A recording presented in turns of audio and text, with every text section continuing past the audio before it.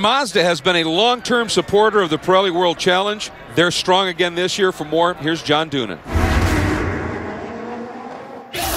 Mazda's participation in World Challenge represents two key pillars of our motorsport strategy.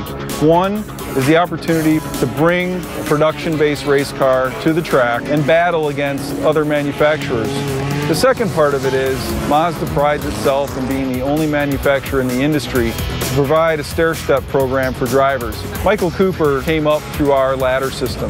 There's definitely a big jump up in the car, but I took the step quick, and so it's really showed in our performance all year long.